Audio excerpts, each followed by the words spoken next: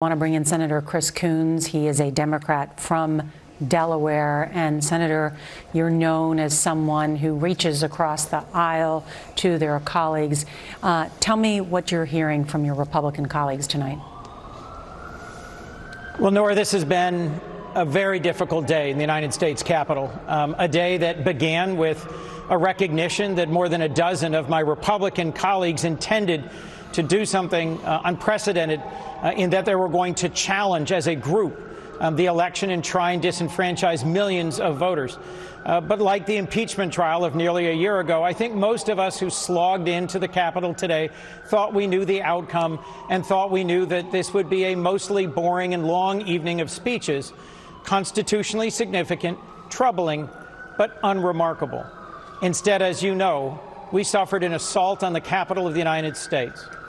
We saw chaos, and on my way over here, I went past in the rotunda the litter, the garbage, the mess that was left behind by hundreds of protesters, rioters, thugs who took possession of the United States Capitol, and dozens of fully equipped armored troops wearing battle armor, resting after a day taking back control of our nation's capital.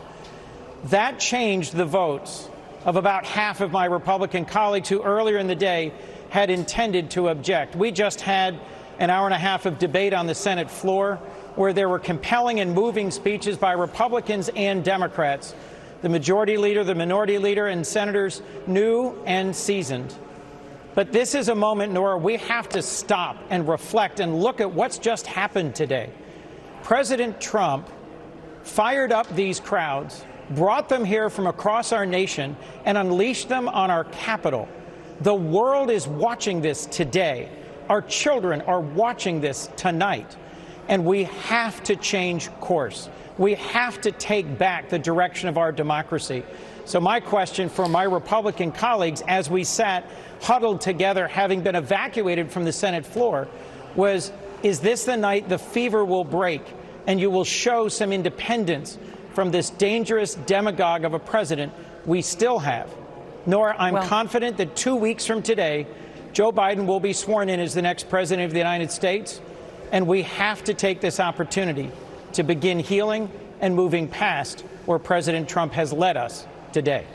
And on that question of whether the fever broke, you still had 6 of your Republican Senate colleagues, however, proceed with an objection and vote against the Arizona electors. I do. A number of the senators who changed their votes are ones who, as you said in your introduction, I have a friendship with, I have legislated with. And a number of those who are insisting on continuing with their objection are several with ambitions to run for the presidency themselves, several who are newly seated senators. But I don't forgive any of them, because just a few days ago, all of us took an oath, swore an oath, to defend the Constitution. What's happening on the floor of the Congress this evening, what happened here in the halls of Congress today, threatens that very Constitution and our democratic order. So my hope is that the constituents of those senators who voted tonight to disenfranchise millions, to overturn this election, and to try and move forward Trump's scheme, this attempted coup today, the Capitol of the United States, that they would be dishonored by having cast those votes, and that their constituents would send them an unmistakable message about how they feel about what happened here in the Capitol today. Senator, I have to ask you about the state of our nation, the security of our nation. There are reports that a number of the president's national security advisors are considering resigning. Margaret Brennan, our moderator of Face the Nation, has reported there are cabinet members who are considering invoking the 25th Amendment. And there are press reports that the president, in the words of Maggie Haberman of the New York Times, has lost it. He has said he will not concede. Are you concerned, and would you support an effort by some of your House colleagues to move forward with a second impeachment trial in the final 2 weeks of the Trump presidency? Well, look, Norah, this is a moment of great peril for our nation. We have a president who's demonstrated an unhinged allegiance to a conspiracy theory in which he actually won the election that he lost 2 months ago. I think we cannot coddle this leader any further. I think we cannot tolerate the sorts of actions he took that led to today any further. And we need to take the steps that will be effective in the next 2 weeks. You think he should be removed from office? You think he should be removed from office? My hope is that his cabinet, his vice president, his closest advisors will move him along and get him to accept the outcome of the election that happened 2 months ago. Norah, I'll remind you, in the last 2 months, he's ignored a raging pandemic and he's fueled the fires of division.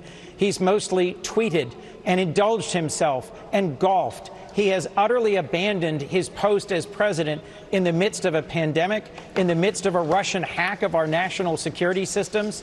He doesn't deserve the presidency anymore, and we need to do what we can to ensure a peaceful, stable transition to President-elect Joe Biden. Not to mention the millions of Americans who are waiting for a vaccine. Senator Chris Coons of Delaware, thank you so much.